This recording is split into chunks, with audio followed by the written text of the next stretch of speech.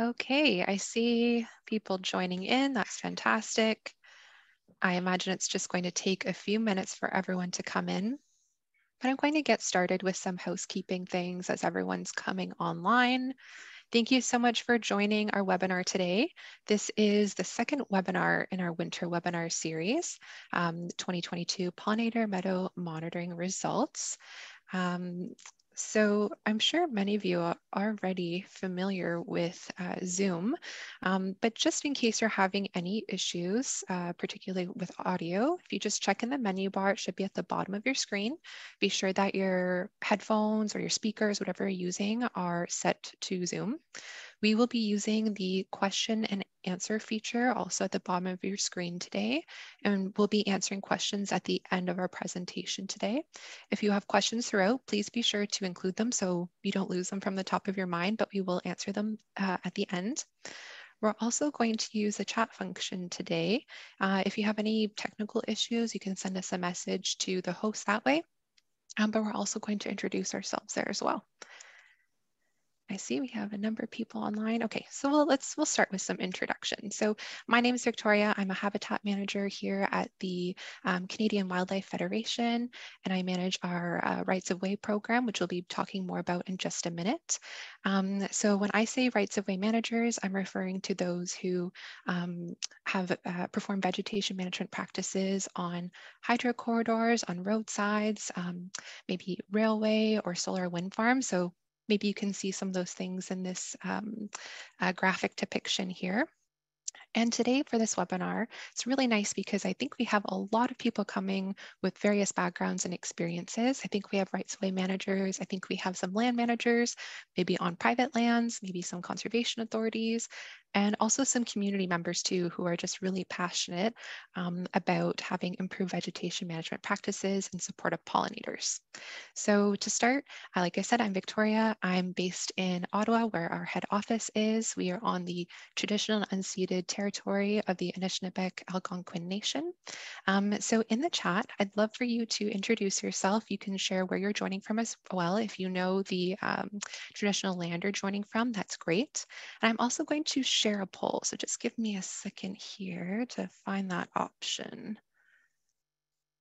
And okay, launch poll, there we go. So you should see this, and you can click the option in which you identify with and why you're joining today. So are you a community member, are you rights of way manager, an other type of land manager, or other? Maybe if it's other, include that in the chat as well.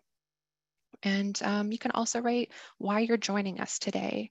I think we're all here with a general commitment to improving habitat for pollinators, but maybe there's a specific reason or something that you're looking to learn.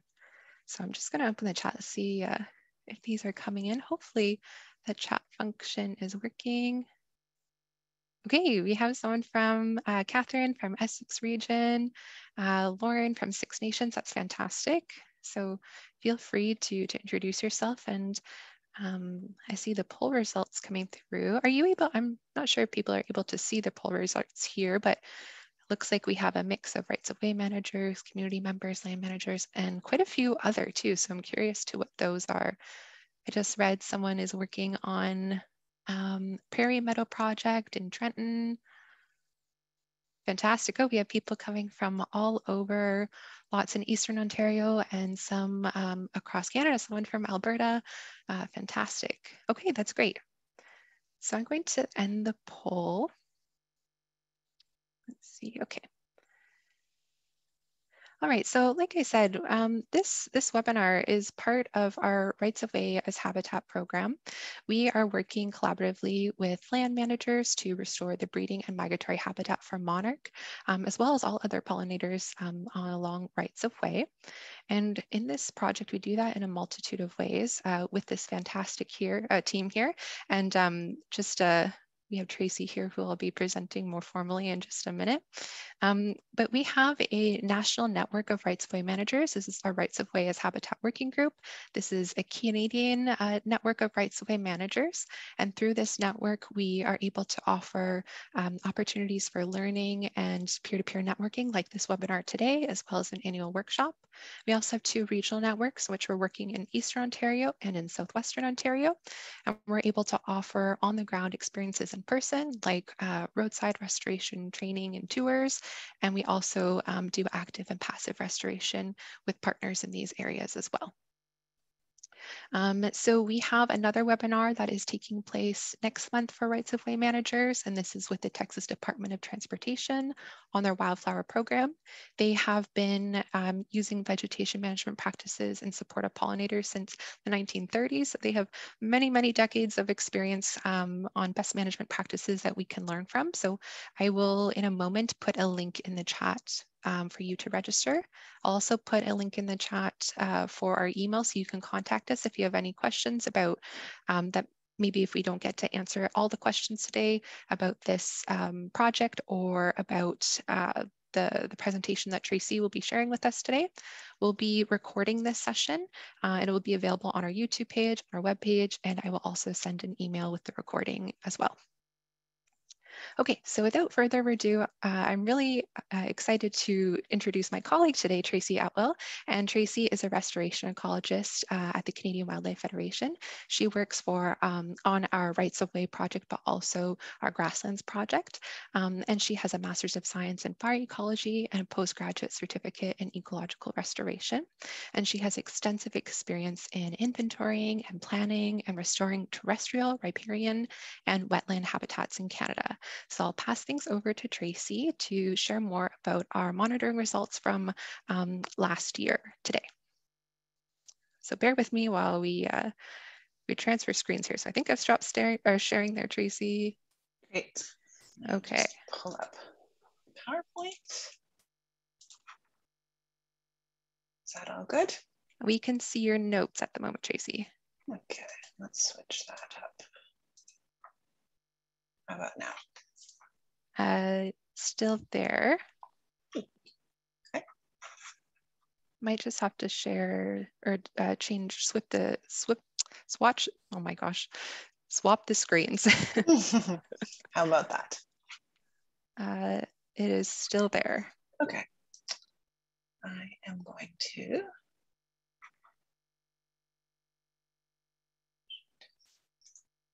And it's nice to see we still have people introducing themselves. That's fantastic. I see some familiar faces. Well, not faces. I wish I could see your faces. Some familiar names who are with us today.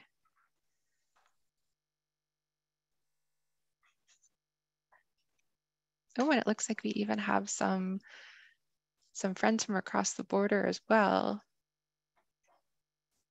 Hello, Shannon from New York. That's fantastic. Welcome to our webinar.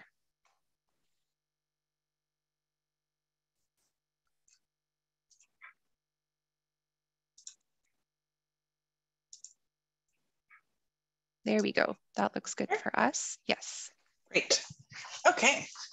Well, good day, everybody. I'm glad you could all join us. As Victoria said, I'm the restoration ecologist on the Rights of Way team.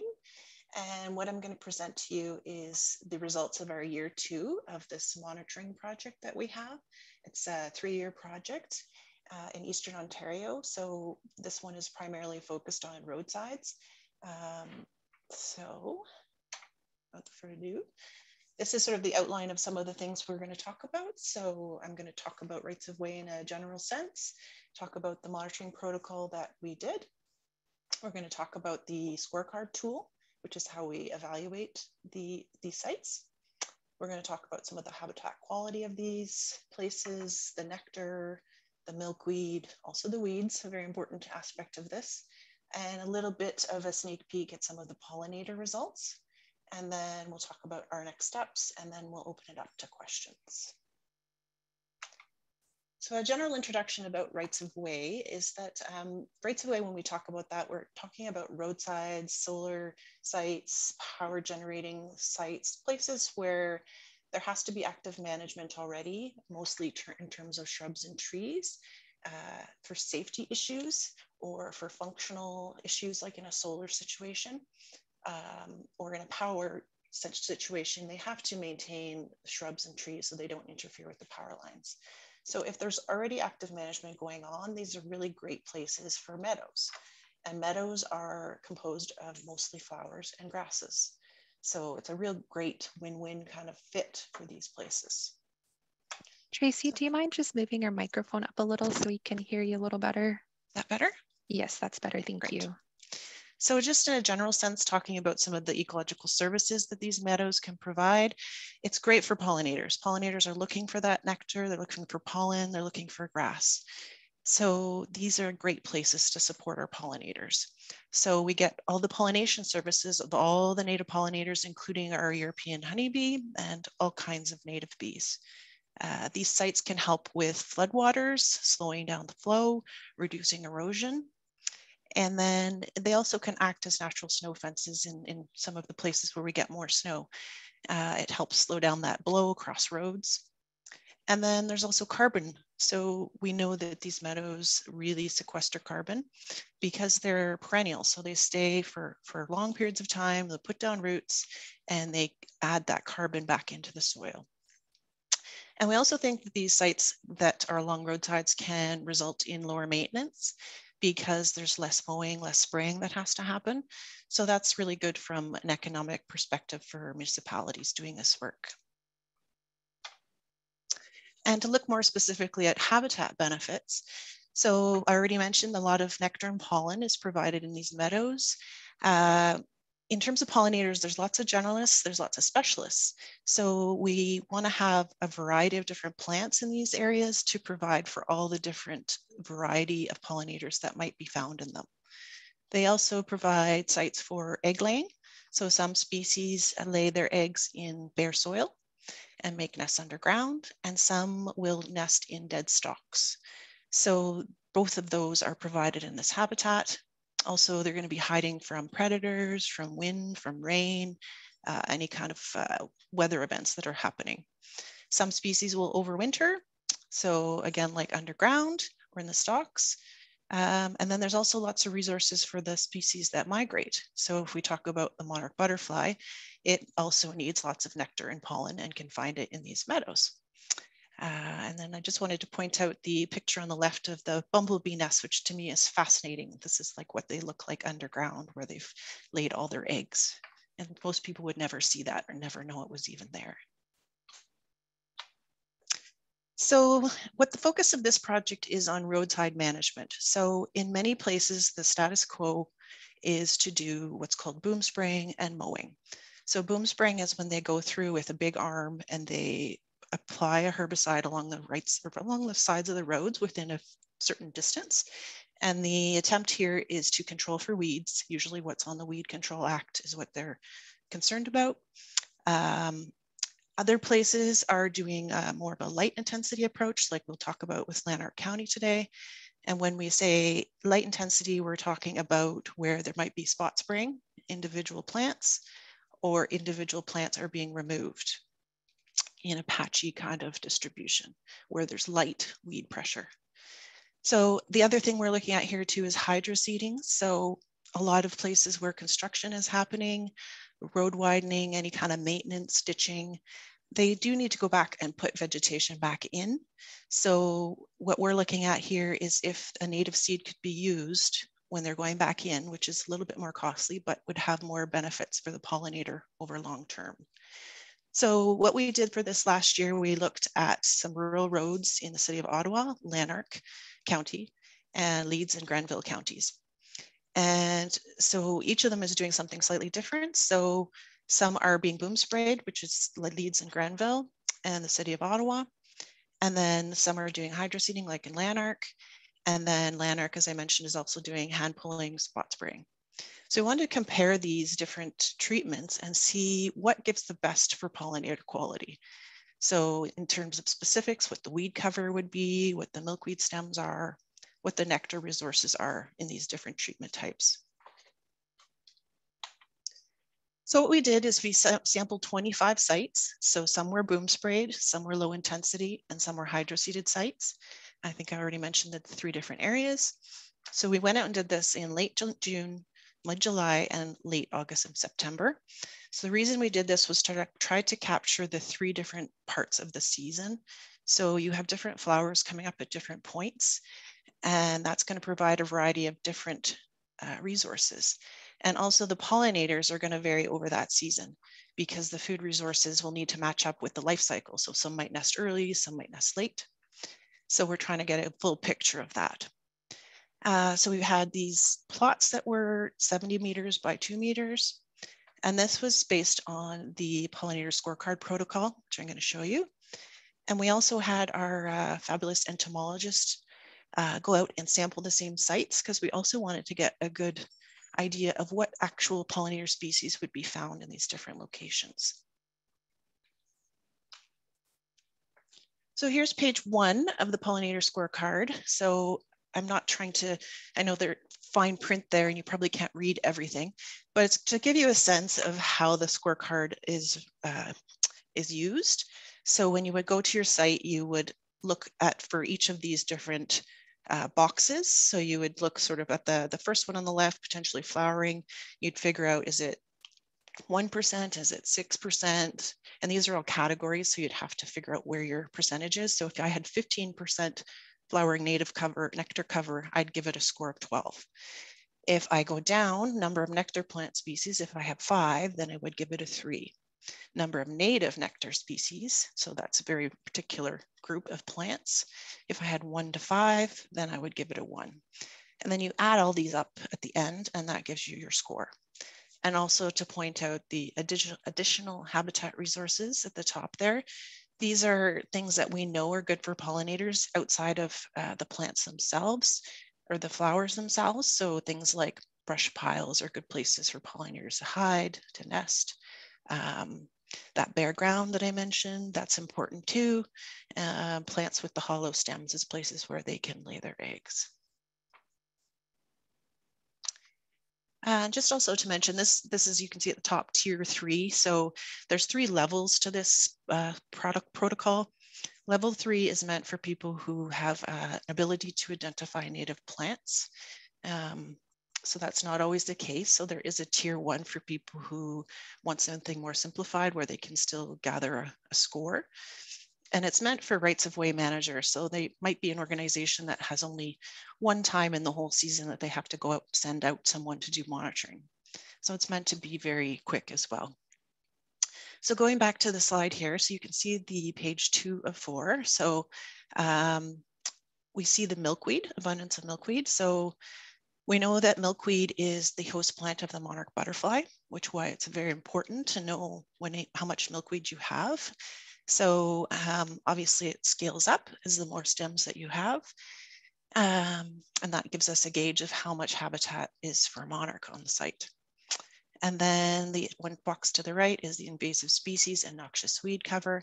So the more weed cover you have, the lower your score is, which kind of makes sense. You'd prefer to have sites with lower weed cover. So you go through all these steps, you add up all the points, you get your total points, and then you can see the gray box where you can figure out where your score lands you for your site. Is it a site that needs improvement? Is it a basic site? Is it moderate habitat? Is it high habitat? Or is it exemplary? So this is just to highlight that again. So we're very interested in knowing what the different quality ratings are and how we can compare sites across the landscape. Even in the United States, we're connected with the US Rights of Way Habitat Working Group, which is where the scorecard comes from. And the idea is that we would eventually be able to compare some of our sites to theirs based on these quality ratings. So I'm also showing you a little photo there on the right of a site that was boom sprayed in July. It does have some flowers in it, but just to make the point that microsites can really vary for the plant community across the landscape. So there's just some general observations. In this part of the world, we only saw common milkweed. We didn't see 2 other species of milkweed, which we could have found in this area, which is swamp or butterfly milkweed. So we're kind of curious about that. Would like to see if there's a way to increase the biodiversity by seeding. We'll get to that later. And then it was interesting that the milkweed occurrence we did see was random. We either had none at a site, a little, or a whole bunch of milkweed. Often the hydroseeding sites had really high number of milkweed. So it seemed like hydroseeding was a really great way to get lots of milkweed on the landscape. And looking at the scores, I told you we did three times. So the July ones were the highest scores. And I think that's because we're seeing the richest diversity of plants in this part of the world in July. Might be different in other places, but looking at those numbers specifically here is an more accurate potential of what the full score could be. But at the same time, in August, for example, the scorecard goes way down, but that's because you have fewer diversity of plants across the board, but you primarily have asters and goldenrods. But it's kind of a misleading thing to give it a lower score because in our part of the world, that time period is really a boon for a lot of pollinators, especially the monarchs. They need to fatten up and gather nectar and pollen before they fly back to Mexico.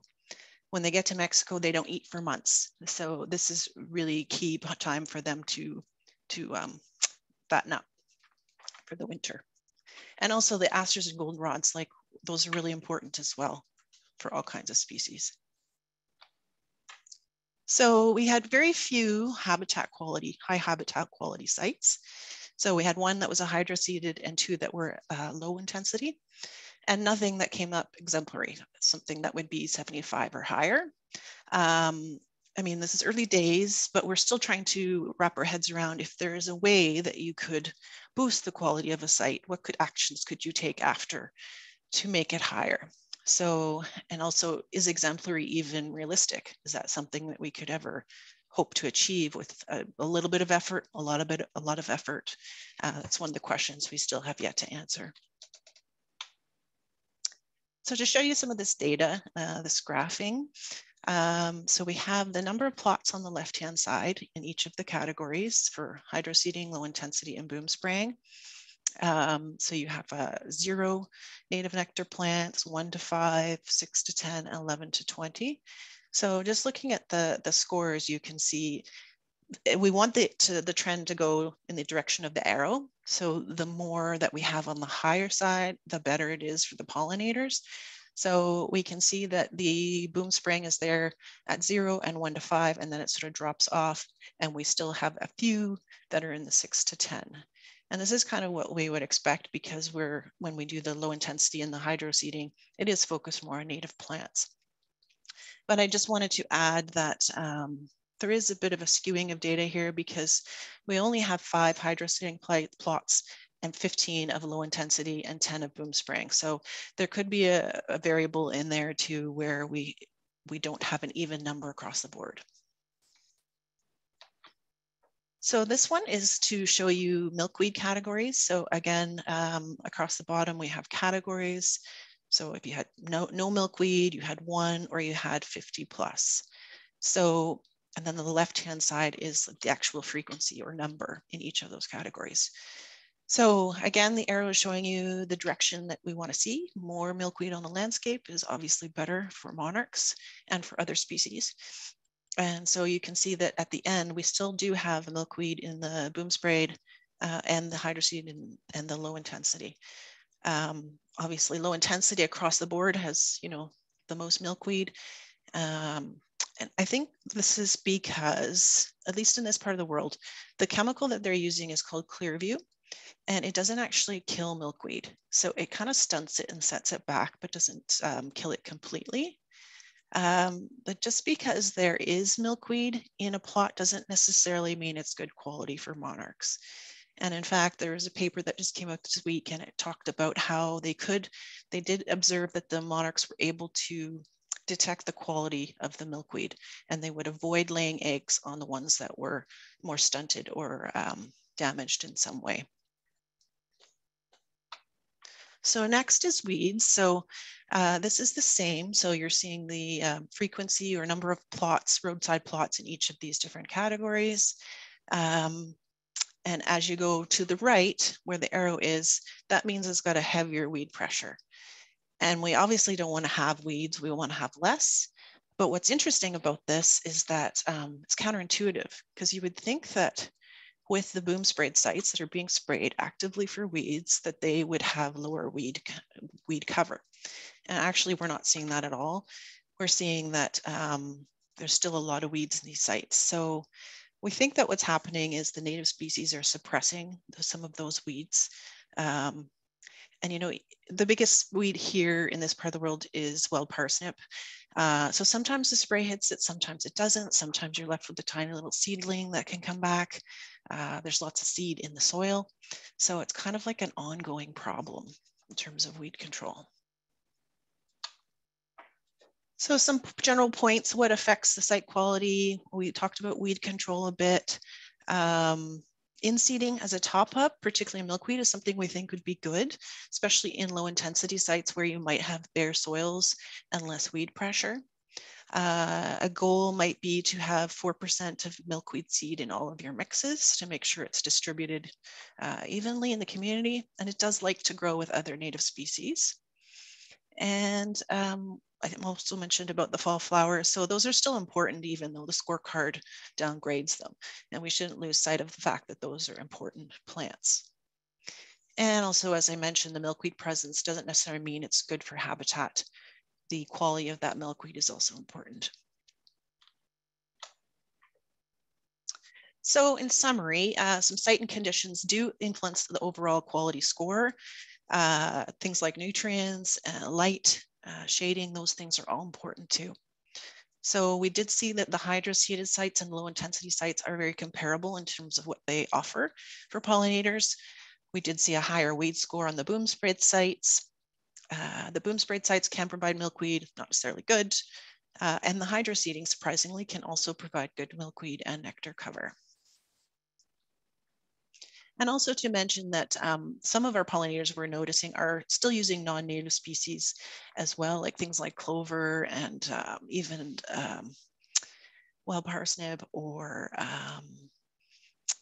Viper's bug gloss is another one they quite love. So we're still trying to figure out how would we address those things. Obviously, anything that's invasive can't remain, but is there a place for some of these other non-natives that might be less problematic?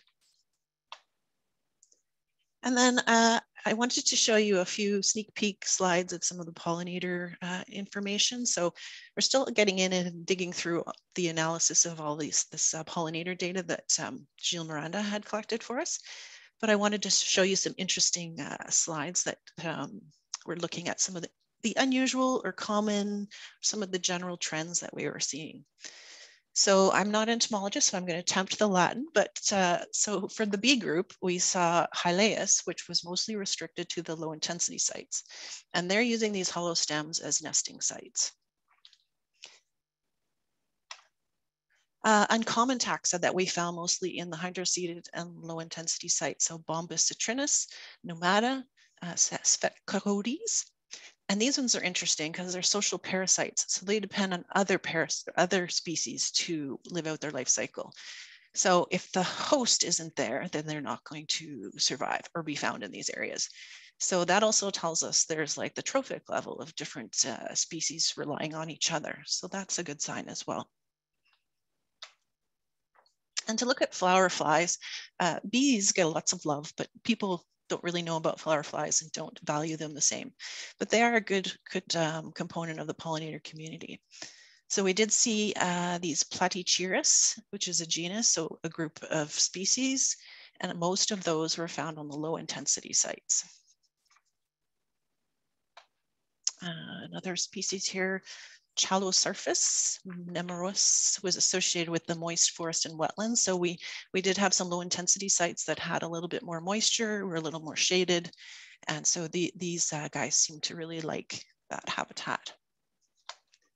So more flower flies, some uncommon species that we found only in the low intensity sites, Paragus angustafrons and Halophilus latifrons. So some 2 photos there. So generally speaking, we're seeing that the low intensity and hydroseeding sites are attracting more uncommon and specialist species than boom spraying. And in an ideal world, we want to be able to provide a variety of habitats so we can support the specialists and the generalists of all these communities. And here are a little stats. So we're looking at a lot of the different associations and correlations. This is one that came up early on that's come out as significant. So the flower fly diversity on the left and the flower cover on the bottom. So as the diversity of flower, sorry, let's start the other way. As the flower cover increases, then the diversity of the flower fly in turn results in an association there. And this was significant through stats. So this tells us that the more flower cover you have, the better it is for the flower fly community. So I wanted to show a bit more about what we're going to do this year. So something we're trying is a mycorrhizal trial. So when we go out and we do restoration of these sites, we're going to try using a mycorrhiza amendment. So mycorrhiza just means fungi. So there is a natural community of fungus species that are found in the ground. Some that are benefits, some that are not. So we're using a product called MycoBloom, which is got a really good, healthy diversity of mycorrhiza species. And so we're adding these to a couple of plots, and we're going to have a control plot and a treatment plot. And we're going to compare the two sides, and we'll use the scorecard again. And we're trying to evaluate, as you see the hypothesis, that the treatment side will be showing less weeds and greater germination of native desirable species. So early on in a restoration project, you often get the pioneer species coming up first, and it takes a longer period of time. Sometimes you never see the what we call conservative species that take longer and sometimes are very fussy about site conditions. So we're going to see if this kind of helps along that trajectory and gets us there a little faster. And we did do a mycorrhiza webinar in January, so you can look for that too if you want to find out more about mycorrhiza. So next steps, we're still continually looking at how you could improve quality on these sites. So we'll go into our mycorrhiza trials. We'll also continue our third-year monitoring of the different treatment approaches. And something we're going to do in some sites that we have that have low weed pressure, have more open or bare soils, we're going to try to add some butterfly milkweed and swamp milkweed in a few spots and see if we can diversify the milkweed community for the monarch and for other pollinators. And we're also going to try and understand the effect of adjacent land use. So we think there's something happening with whether it's a woodland that's associated right next to it, or if there's an agricultural field, how does that affect the quality? How does it affect the weeds? Does it affect the milkweed that's present? It can also probably really affect the pollinator communities and the species that were found in those areas. So that's the end of my presentation, and I wanted to thank all of our partners, so Lanark County, City of Ottawa, Leeds and Grenville for partnering and supporting our program, and then our funder here, Ontario Trillium Foundation. And then we can open it up to questions. Thank you so much, Tracey. This is a fantastic follow-up to have to the presentation that you gave us last year on the 2021 results. And it's so wonderful to have these new updates and for you to be doing this work for us to learn from. So like Tracey said, we're going to open this up for questions. If you prefer to ask your question out loud, you can raise your hand and we can give you the opportunity to speak as well. So feel free to do that. You can use the question answer function, and I also see some in the chat already. So I'm going to start there. We have one question that is all about site prep. So in a situation where there's an invasive species that's already in a rights of way area, what advice can you give about preparing that area to eradicate the species? So an example that was given was, let's see here, was to eradicate smooth brome, for example. They're asking if mycorrhiza is a good way to do that. What are your thoughts? So generally, herbicide is the best way to do site prep. Like, you really need to get rid of those invasive plants.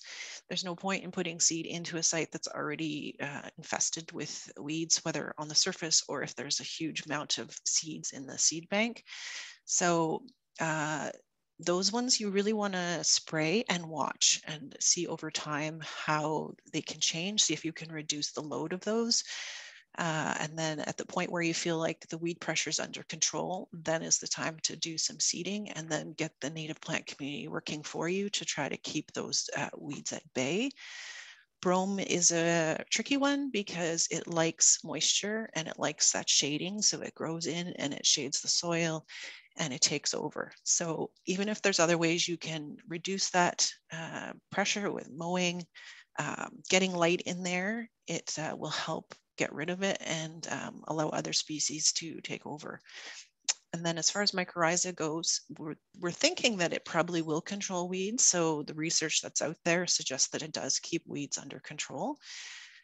It depends on a lot of things, of course, of like what species you have in your mycorrhiza powder, what your habitat type is, what part of the world you are, which species that you're dealing with. So that's partly why we're trialing it this year, to get a sense of if there is a benefit, because it does cost some money and it is a little bit of extra effort to put it into a site. May not be practical in huge sites. So we're keeping an eye on that. I will also be sure to link the recording for our last webinar on the benefits of mycorrhiza and restoration in the email where this recording will go up to. So if you haven't been able to see that and would like to learn more about mycorrhiza, you can reference that webinar. So let's see here. Next question. Are there any recommended seed mixes that rights-of-way managers can specify in construction contracts, or if there are seed suppliers that will support these seed mixes? That's a great question. So what we've been working on over the last year is a seed mix calculator. So it's for Ontario, so eastern and central areas of the province. And you find your ecoregion and there'll be a list of plants that are recommended, and it will help you create a seed mix and tell you like proportions that are recommended. You can also add species or remove certain species. And then at the end, it'll give you like volumes of how many kilograms of certain seed. You can use that list to then send to a vendor and say, this is the seed mix I'm looking for.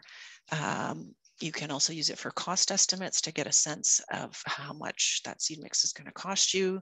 You may have to make choices about, there is some seeds that are more expensive, so you might choose not to include those. Keeping in mind when you produce this list, we've identified that there's a big issue with seed in Canada and the availability of seed. We do have growers, but it's sparse across the country. Some places have a lot of vendors, some have fewer. Some species are really hard to grow. So vendors are trying to keep up with demand and figure out what people really want. So keeping that in mind and being flexible with the vendors of your area, things like local provenance are good. If they grow their own seed, if it's sourced from a certain distance. We also have a guide on our website too, a PDF of how to pick a seed mix that might be helpful. But it's a big topic, but that's sort of some resources that you can look for. And I'm sure Victoria will post the link to our seed mix calculator for people who are interested. For sure, I'll do that. We have a question also just asking for a copy of the scorecard. So I put a link in the chat. I'll also include that link. It has for all of the tiers. Again, as a reminder, Tracey was sharing tier 3, and I'll put that in the email as well. We also just have a clarification question about your bar charts. And if there's being 3D, if there's a third axis, or is that just representing the line? Just 2D, yeah. Yes, the seed calculator will be included. Thank you for that question. Okay, so this question here, their organization manages rights of way along roadsides and pathways. They typically mow meadow habitats once annually, late in the summer after the bird breeding season. What would be the ideal timing for mowing to improve the habitat for pollinators? And should mowing meadows be to a certain height? Good question. So we also have a mowing map that we produced. It's more focused on monarchs, but it's looking at the different latitudes of Canada and when would be good times to mow to avoid impacts to monarchs. That's a hard one to say across the board for all different pollinators. That was something that, you know, you're looking at a whole community, that it'd be hard to figure out when the best time to avoid them would be. But I like the idea of like a once a year mow in late fall, because then you're letting the pollinators do most of their breeding and collecting during that year. You might also want to know when monarchs are in your area, if they are, and when you could avoid damage to them breeding on that area. And the second question was about height. I don't know of any specific research on height. You know, the higher you can mow would be better, because then you're going to allow those plants a chance to regrow. You're also going to shade the ground more, so you're keeping moisture in the soil and keeping the nutrients in the soil. So I would say the highest height you can do with your mowers would be the best, and still preserve safety issues, right? And also another clarification question. I know that, Tracey, you're focused more on the plant side of the surveying, but do you know if there is any specific methodology or protocol used for the pollinator species? So not for rights of way. I mean, there is a lot of protocols for pollinator collections in general, which is why we wanted to pair them in with this project to figure out if this would be an approach that would be appropriate. So other people are doing, you know, net trapping or collections in different ways. So this is the first example we know of that's linking together the scorecard with the pollinators. But that's something that we would like to do more research on. And question about the mycorrhiza trials. Did you and would you in the future apply the mycorrhiza to the surface, or does it need to be incorporated into the soil? It's best if it's in the ground, covered by soil, and best if it's associated with the seed itself. So like you wouldn't want to just spread the mycorrhiza and then the seed separately. Like you saw in the picture, we pre-mixed the seed and the mycorrhiza together. The idea is you want to have that mycorrhiza close to the root of those plants when they're germinating, because that's when it's going to be the benefit to get them started. Yeah, and they also, if you think about fungus, like they're prone to being dried out. So having them just on the surface of the soil is going to cause more erosion and more drying out. So yeah, you really want to get it down where it's a little bit more moist and protected in the soil. And you can also, some people grow like seedlings. If you, instead of using seed, if you wanted to buy plugs, you could incorporate the mycorrhiza powder right into the soil of that plug, and that gives it an extra boost as well. This is also going back to looking at the pollinator species. Is there potential for increasing the number of pollinator categories? For example, for bees, they're recommending easy to use resources for like bee identification for the more straightforward groups to identify, like large carpenter bees or bumblebees. Mm-hmm. So the scorecard itself doesn't have any questions about pollinators, other than you saw that little box that said, you know, while you were there, did you happen to see bumblebees or did you see monarchs? So that's designed for someone with no pollinator knowledge. The way Gilles does his sampling, he's not specifically looking at groups, like he has a whole lot more data in terms of the diversity that he saw across the landscape. So yeah, that's as much as I could answer on that question. And you mentioned adjacent lands affecting meadow habitat. Do you have any thoughts about which adjacent habitats would likely make meadows more suitable, just to help in the selection of restoration for sites? Right, so what I have observed is that the milkweed prefer open, sunny areas, and they seem to be more prevalent in areas adjacent to agricultural fields. So what I think is happening is probably a combination of there's more fertilizer in the ground, so it's stimulating those roots of the milkweed. Also, they tend to be more drier sites, so milkweed does like to have a little bit more on the drier side versus the wet side, at least for common milkweed. Swamp milkweed likes more damp and more wet. And then the shadier sites, we tend to see less milkweed, but on the flip side, we tend to see more greater diversity of flowers. So I think what's happening is you have some of the plants creeping in from the woodland or woodland edge, And then you have its cooler temperatures, the soil is moister, so it can support a wider range of plants. And then you also are going to have pollinators that like that sort of woodland edge, like being in the woods. And then they're going to come out sort of to that edge and use those flower resources at the same time. So, you know, that's hypothesis and based on what we think we're seeing in the field. We haven't proven that yet. And it's also going to depend on what your particular priority is. Is it for pollinators in general, or are you really focused on monarchs? Maybe you want both. So you're going to make sure you have diversity of different sites. And someone in the chat is also wondering if our Rights of Way program also makes recommendations for restoration along multi-use pathways and trails, or also railway. They were sad to see that there was a lot of mowing down milkweed in their area, along those areas. So we haven't gotten into railways at all yet. Trails, we're starting to do some restoration in our Southwest project on trails. I think that those could be really great sites to do pollinator meadows in.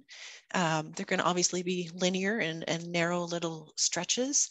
But again, it would be like a woodland situation where you would have additional side resources of trees and shrubs that are always good for the pollinators. Yeah, and provided you have low mowing and low spraying, then those could be really great.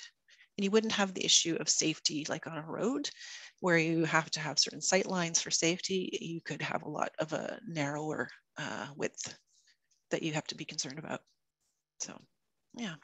And for safety, something to keep in mind with multi-use pathways, if you have specifically people walking or people walking their dogs, is ticks. So just including a safe spot for people to walk or some signage as well.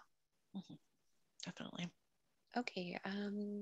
We have a question about controlling Phragmites. Do you have to use Roundup to control Phragmites, or do you have any recommendations? So we didn't have any Phragmites on some of these sites, but I know that there's a lot of trials where they're working with that on the 400, 401. And there's a chemical they're trying out now called Aquaterre, which is, I think, a newly released chemical. And I think they do aerial spraying for that mostly. So I know they're trialing that out right now and trying to see how effective that is. But Phragmites is definitely a challenging one. I did read the other day that big blue stem is a species that if you could get it seeded, it will at least hold back Phragmites. But big blue stem likes drier sites. So you kind of have to look at your site conditions to figure out what's going to work. And our next question is very timely for you, Tracey. Is there any way to modify the scorecard to consider the ecological benefits? So they're thinking about asters and goldenrod not earning a late fall site or not giving a good score for a late fall site. Yeah, which is very good, astute question. So we do have a follow-up meeting with the Rights of Way group, and they're going to be talking to all the users of the scorecard, which goes all across the United States and in Canada. Regional differences can be wide. Like some places in the Corn Belt in the US, there's like no milkweed to be found. Where we are in central Ontario, we do have milkweed. We don't have abundance, huge amounts of it, but we do have it. So, is it fair for us to use that category? If we find 20 milkweeds, we get like the highest score for milkweed.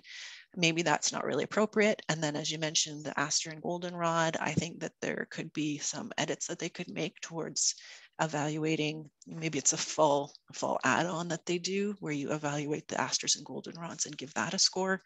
Maybe that's less important if you're a place that doesn't have a lot of fall flowers. So it's something they're going to have to figure out. We'll probably make our own changes going forward, but I think it's still important to get out and evaluate the species that you're seeing in the fall. And has solarization of non-desirable plants, for example, smooth brome, has that been trialed yet? Or do you know of any cases where that has been trialed? I know that they have used that in a few places. I'm not an expert on Phragmites, but if you look up your local invasive species council of whatever province you're in, they have recommended protocols for that. I know here in Ontario, the Ontario Invasive Species Council has a whole working group on Phragmites trying to figure out the best way. A lot of big projects up in Georgian Bay where they're trying to get it under control. So I would encourage you to look for some of those sources. And we have lots of questions. This is fantastic. Good. We left lots of time. Yeah. So we have another question about whether we do workshops for teachers in naturescaping their school grounds with their students. So for that question, I would actually encourage you to take a look at our Canadian Wildlife Federation webpage that is focused on, it's called Wild Spaces. It's a program through our education department where they work with teachers and students to learn more about pollinators and pollinator habitat. So I'll also include a link to that in the email as well. I don't know, Tracey, if you have anything else for that. No, just that there's a lot of great resources out there for pollinators and schoolyards and naturalization. So do some Googling and I'm sure you'll find some great resources. And someone is also just commenting that a once severe mow in late fall, as suggested, also helps reduce the fire risk if you remove the biomass, which is important if you're near any communities. Definitely. And others are just also confirming that smooth brome is a big issue in their areas. Do you have any advice on how to manage road size cost effectively to meet objectives of both preventing tree growth conflicts with hydro utilities, but also preserving sightline clearances to prevent accidents while enhancing pollinator habitat? They're needing some tools to convince municipalities of doing this. So one of our rock stars in this world is Lanark County. So I'm sure Victoria could link you back to one of the previous webinars we've done with Lanark. So they, everyone we encourage to keep your sight lines, right? Whatever the ministry regulation is about what amount you have to clear. I think it's like 1 to 2 meters of width. That's still important to keep that. And we're not encouraging people to plant in that area. Both for safety, but also because any kind of contaminates in the soil, salts or nutrients are going to be mostly concentrated in that first area. And then as you move out, there's going to be less concentrations of those, which could be uptaken into plants. So we're suggesting that you look at your setback from your safety zone and what areas that you can do work in there. As far as the benefits, or I should say the economic aspects of it, obviously reduced mowing is a cost or a savings. You can also look at the carbon emissions of reducing your mowing. Obviously the herbicides do have impacts, so you're looking at an ecosystem benefit there. The US Rights of Way group is actually working on an economic review study right now to look for case studies of different examples of places that have done these kinds of projects and to see what their economic gain was on it. Lanark did see like a savings over time. They had to mow less and less. Probably what's happening is the native species are coming in, holding that space, making it a little easier to manage some of those invaders that like a monoculture. We have a few more questions and just so many great comments. I see that there are so many people on this call today who are working, it seems like often with municipalities to restore some areas. And I'm really happy to see that. And I might even get in touch with you to learn more. So thank you for your comments. So this one is asking if we have any plans to expand our restoration projects. They're particularly interested in any work that's taking place in Southwestern Ontario. So we have a Southwest Rights of Way network. So anyone who's working on Rights of Way can join, can learn. We offer training opportunities. And then we also have been funding some restoration sites in Southwestern Ontario. So Meadow sites. We know that monarch travel through southwestern Ontario. They hit Point Pelee and they cross the lake. So that's sort of our focus, is trying to get nectar and pollen habitat resources on the ground there.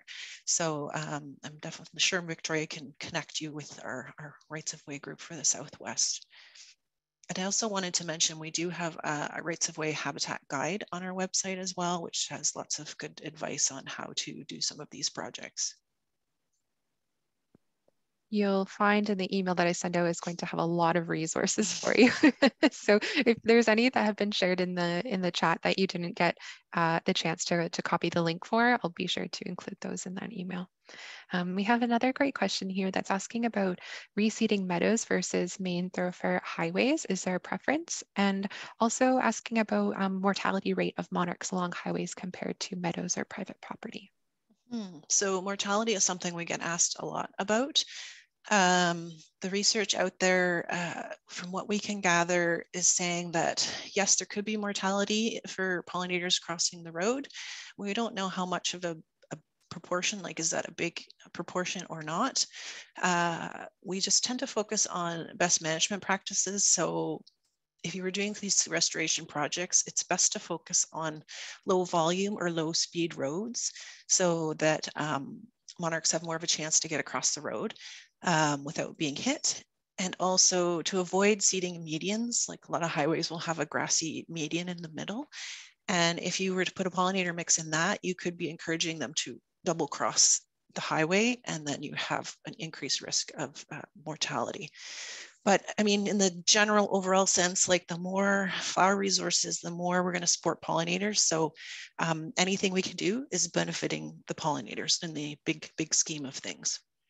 And then could you repeat the first question? Yeah, so I was asking about reseeding meadows versus main thoroughfare highways. Is there a preference from one or the other? Okay, so I think I addressed that. So yeah, basically the slower roads would be better. You know, meadows don't have to be in a roadside, like they could be trails, they could be park spaces, conservation area lands, you know, schoolyards, all kinds of places are good habitat for, or good locations for meadow habitat. And that brings us to the end of the questions that I could see. I think I got to all of them. If there was one that we missed, we'll double check. Oh, a follow-up question here. Is a 400 series highway, would that not be preferable as a area for restoration?